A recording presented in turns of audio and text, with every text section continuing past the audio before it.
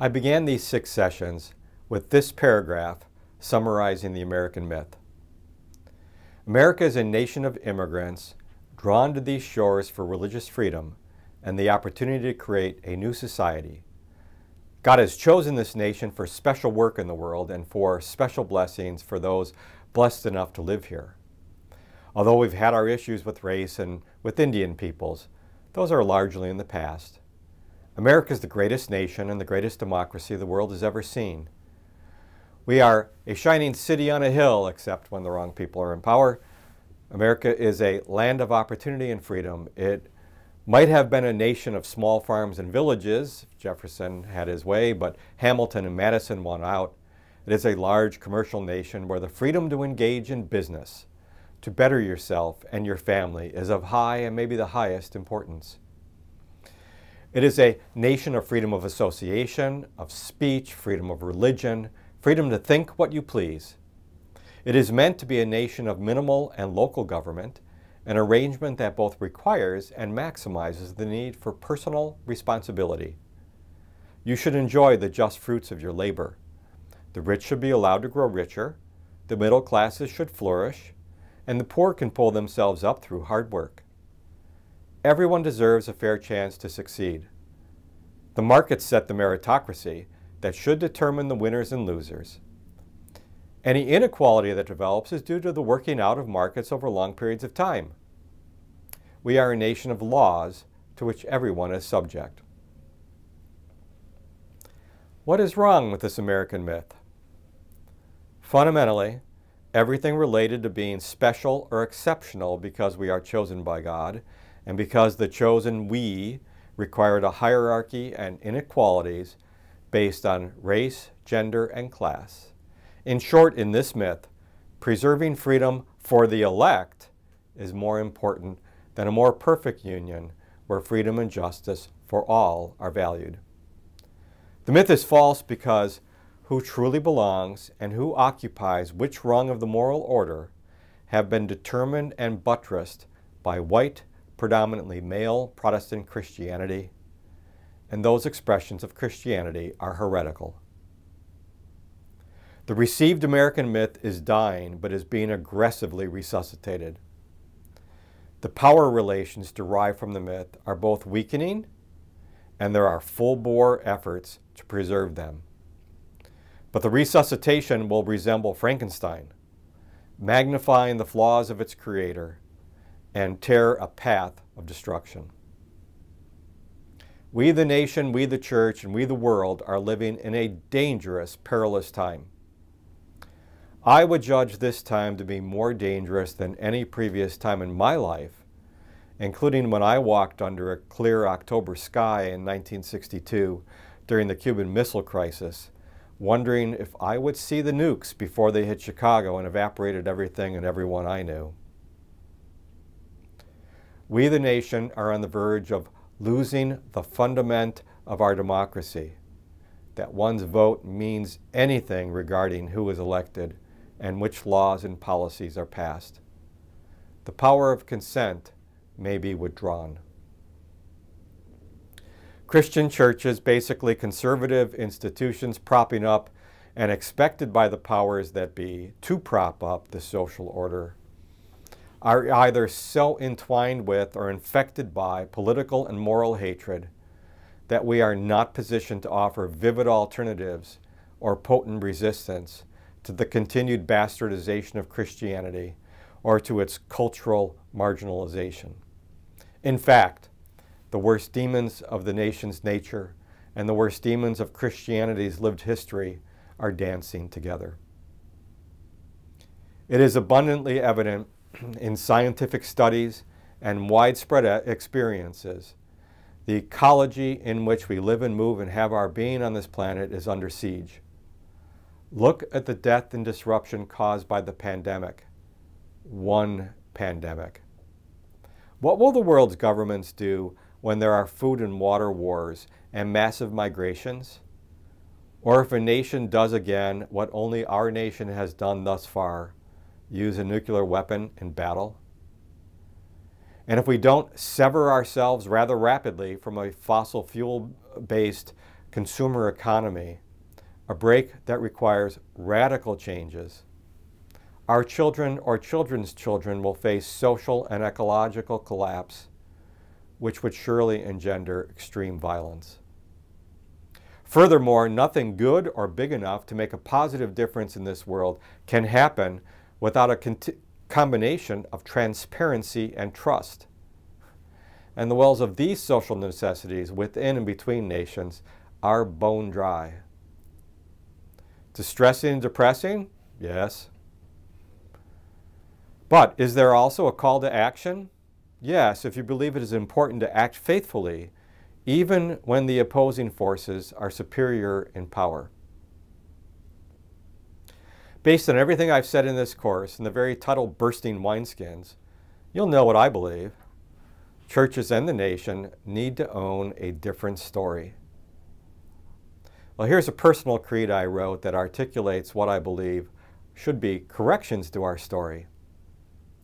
I believe the U.S. is one of the nations of the earth, not God's chosen people. The U.S. has a responsibility to our nation, to other nations, as fellow human beings, and to our planetary home. The nation is we the people, not a church. We the people is a much larger and diverse group than any one church or religion, and the nation's ways are not necessarily the church's ways. The nation's heart is morally complex, ambiguous, and messy, not simply all good or all bad. There's great beauty and profound ugliness in our history and in our present. The president is an elected leader, not a Messiah or Savior who can deliver us from ourselves. Elected leaders are neither angels nor demons, but are influenced by and can amplify the people's angels and demons. The Constitution is an evolving document, neither eternal dogma nor inerrant scripture. Laws and policies permit, forbid, and channel behavior, but do not form or change hearts. Laws and policies are only as good as the people who wrote them, and because of the ironies of history and unintended consequences, probably more or less good than the people who wrote them. Culture is the womb from which purpose, morals, leaders, policies, and practices are born and selected. Culture shapers, therefore, may be the most powerful of all influencers over time.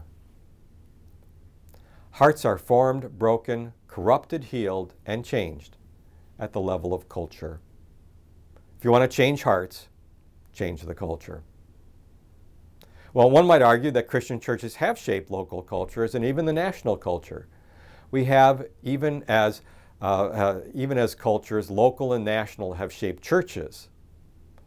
The power of congregations to shape culture is still strong in some places in the country, very weak in others, and mostly void at the national level, except as appropriated by politicians for partisan purposes. But we still have some cultural power. Religion News Service reporter Jack Jenkins reminded us, as he documented the role of Catholic nuns in fighting for the Affordable Care Act into law, and the inroads the Reverend William Barber made in North Carolina politics with Moral Mondays. So, here are a few ways I continue to believe Christian congregations could benefit the culture, could add a beneficial nutrient to the soil of culture, a nutrient that would enrich both local churches and their host communities. Promote curiosity rather than omniscience. A term from my Wesleyan tradition is experimental Christianity. Christians do not have everything figured out, including what the Bible may mean in a particular time and space. We experiment, observe the results, inquire as to why something happened or did not happen, and try again. When our assumptions about the way things should work don't work, we examine the assumptions and change. We need to keep asking questions such as, how did this come to be? Why are things this way? How does this work? How might one change this or that? Can one change this or that? And what is the future for which we are willing to work and sacrifice? We can practice conversation rather than pronouncing dogma. Communities are not perfectible term papers. Truth is at least as much discovered through conversation and argument as it is revealed. Nothing prevents congregations from reseeding their capacity to talk with one another, to deliberate, to conflict, and yet stay at the table, to see what we might see together. These are skills practiced but never perfected. Deliberately meeting others rather than enclosing ourselves in comfort circles is another strategy. I'm heartened by the congregations that have been forming relationships that cross significant cultural barriers. This practice, paired with skill building for difficult conversations, would build valuable social capital and strengthen local cultures. Fearlessly learning history rather than burying or whitewashing it. I meant for this course to be a demonstration of this kind of learning Christians need to do in regard to our own history and actions in American public life. Regardless of what legislators, curriculum watchdogs, and school boards decide can and cannot be taught in public schools, churches have no such restrictions. Retrieving and bolstering practices of confession, repentance, making amends, and forgiveness. Our nation needs rituals for social repair. All religious traditions practice or did practice rituals for atonement. Are the understandings and practices of confession, repentance, making amends, and forgiveness strong within your community of faith? If so, you may have something to offer beyond your walls. If these understandings and practices are not strong currently, what would it take to strengthen them? Well, I'm going to close this session and this class with my tribute to one of the greatest pieces of American rhetoric. Abraham Lincoln spoke at the dedication of the cemetery after the horrific Battle of Gettysburg. The speech flows from baptismal imagery. Dying and new birth are the themes. But note the temporal markers. Death is visible at the present. New birth is a possibility within the people's power to live toward, to receive, or reject. Here is my version of this address written for the 4th of July. Within this rendering are elements of a new story, a different understanding of belonging, a new moral order, and a new perception of what we the people must do in order to become the people we should be. 25 years ago, our forefathers brought forth in this continent a new nation, conceived in liberty, bondage, and theft, but dedicated to the proposition that all human beings are created equal.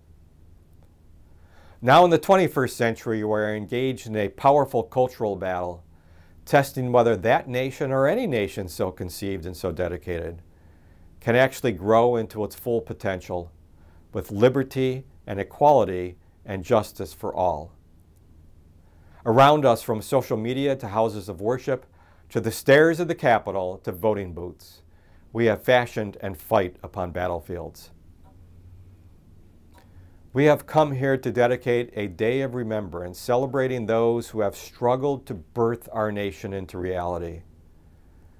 We celebrate and remember those who gave their lives for freedom, equality, and justice, that the proposition of the nation may live and grow up. It is altogether fitting and proper we should do this. But in a larger sense, we cannot dedicate, we cannot consecrate, we cannot hallow the promise of this nation. The brave Americans who lived and died in service of a free, equal, and just nation have consecrated this promise, far above our poor power to add or detract. It is for us, the living, rather, to be dedicated here to the unfinished work which others of blessed memory have nobly advanced.